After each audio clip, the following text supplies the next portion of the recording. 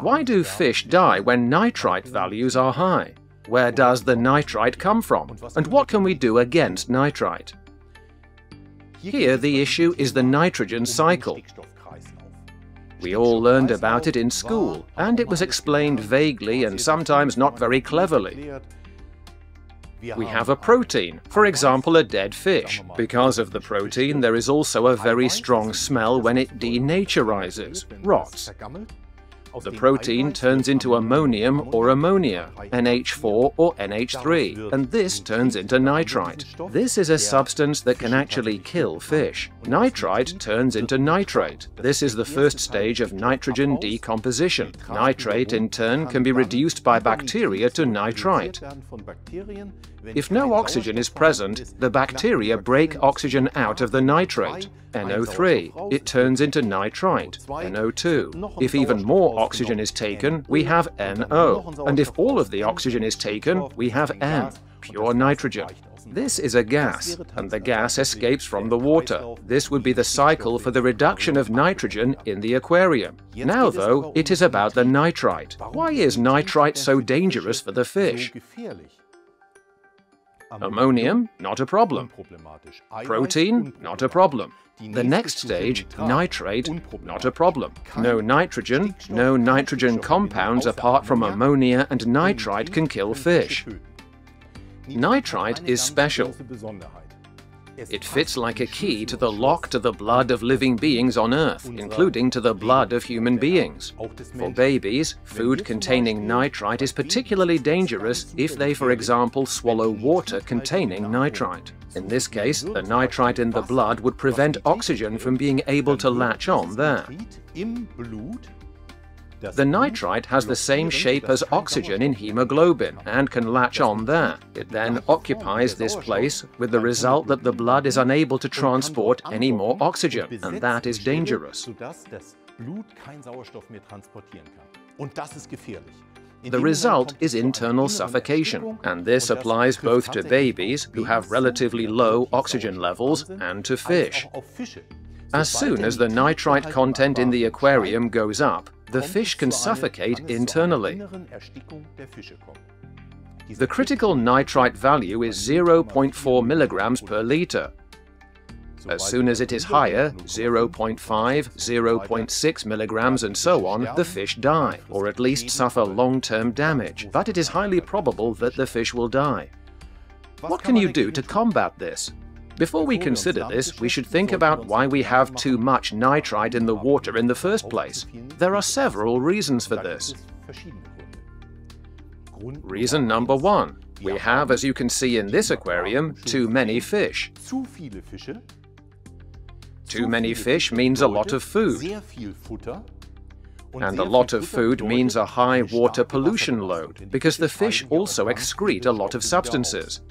The substances have to be reduced by bacteria to protein, to ammonium or ammonia, to nitrite, here we have the substance again, and then to nitrate. This reduction has to be done by bacteria. But with so many fish, the bacteria in the filter do not manage to reduce all of these substances completely to nitrogen gas. Then, for example, nitrite builds up in the aquarium. You can determine the nitrite value with a nitrite test. With this, you can see, the nitrite value is going up. Something's wrong.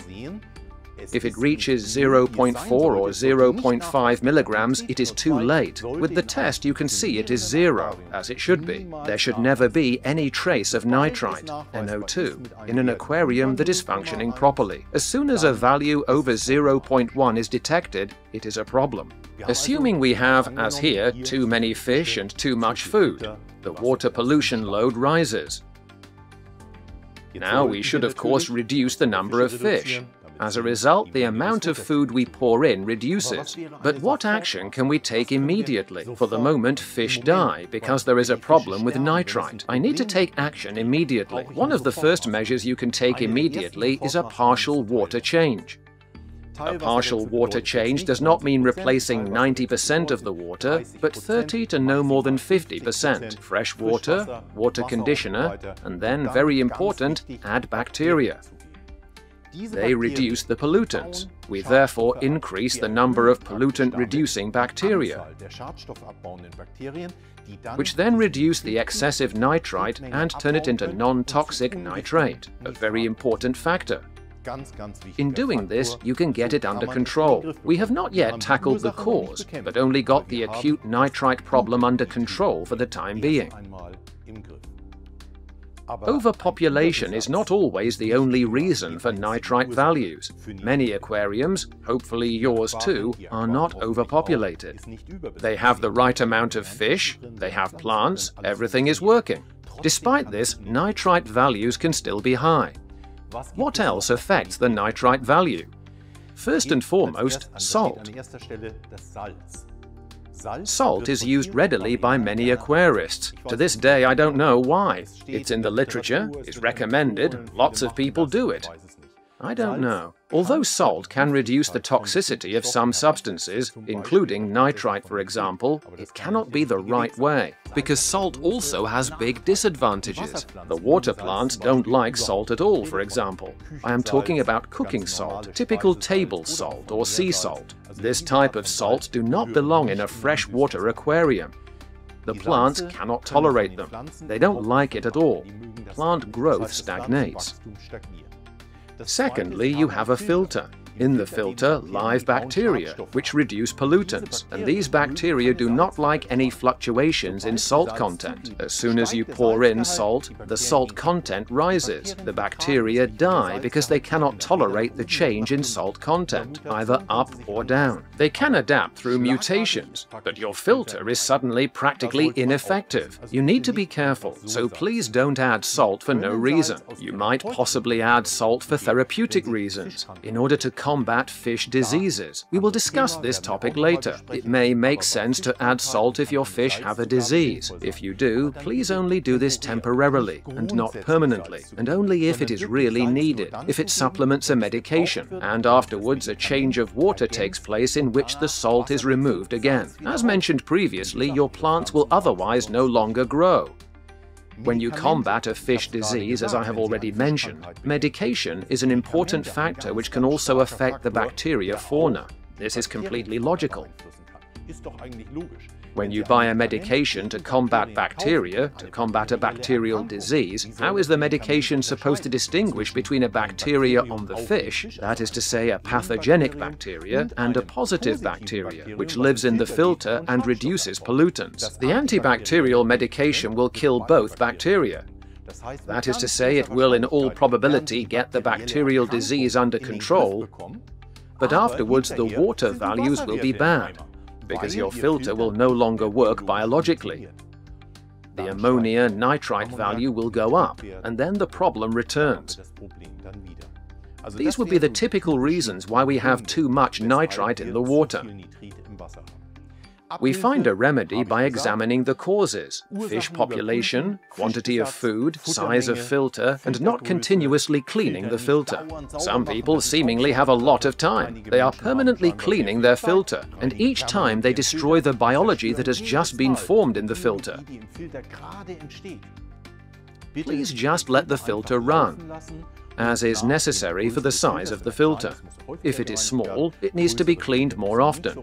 Bigger filters do not need to be cleaned as often. In this case, clean the filter after, let's say, approximately 8 weeks. Then the filter will be inoculated again, there are special bacteria for filters, and then it will function biologically again. It is very important that filters are cleaned once in a while, but the filter can only reduce a certain amount of pollutants that accumulate in the aquarium. Let's summarize. We carry out a water test.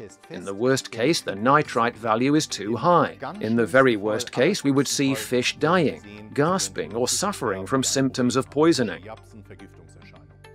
The action we would take immediately would be a partial water change. First of all, adding fresh water.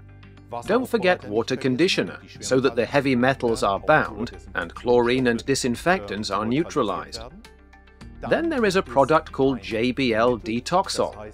This removes toxic substances from the water, turns problem substances into non-toxic amines, which is great, but it doesn't remedy the cause, only the indirect problem.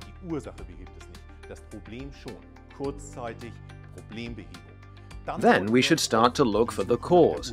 If I have 100 fish in a small aquarium, if I feed too much, if the filter is too small, how often do I do a partial water change? Do I use a sediment bell or gravel cleaner in the water change? All of these things need to be considered. Then I find the cause. When that has happened, I need to get the bacteria housekeeping back into shape. I do this by inoculating the filter, that is to say, add bacteria when cleaning it, and when I have done a partial water change.